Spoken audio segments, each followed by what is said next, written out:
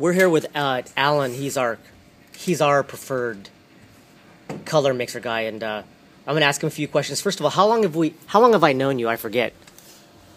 Could be about 20 years, perhaps. Wow.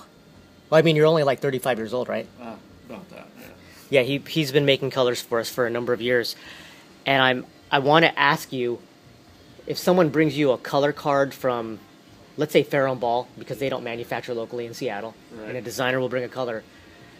Take us through the process of how long it takes to do it, how hard it is, just so that everyone can get a sense and appreciate you better, Alan. Okay. Well, I take a look at the color and actually try to find something in our own fan deck that's reasonably close. I always use natural daylight. I have a door back there where I go and compare the color in daylight.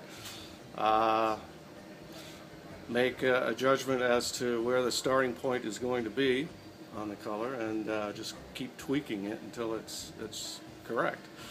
Tell us what a tweak means. Tweak means adding color to get it as close as I can to the color sample that's being matched. Sometimes it's only 2 or 3 tweaks. Sometimes it can take up to a dozen. Really depends on the complexity of the color.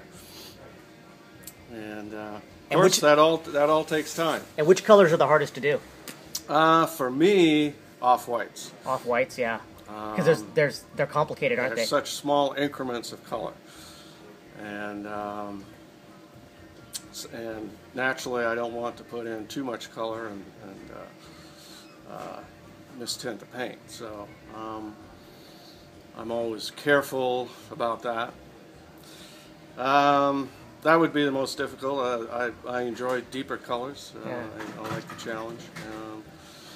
And yeah, it depends who I'm doing the match for. If it's for a designer, typically they're very critical of colors, and they will inspect them under their lights and take a long time judging the color. Would you say that sheer painting is pretty critical? I would say so, yeah. How many in a good sense. How many color matches have you done for us in the last 4 days? I would say over a dozen. Thank you, Alan. Thank you. Merci beaucoup. Here's a little interview with Alan because I want my customers to understand and appreciate that it's not easy to match a color. For example, if one of the new colors, CSP Color Stories palette is spec'd out for, let's say, an industrial product P40, 100% solids, floor epoxy. In a Color Stories, it has to be matched because the Color Stories palette was designed for the Aura Gen X. In an ironic twist, Alan used to take Benjamin Moore colors and match it to a Meritone at Dailies. Put your hand over your heart.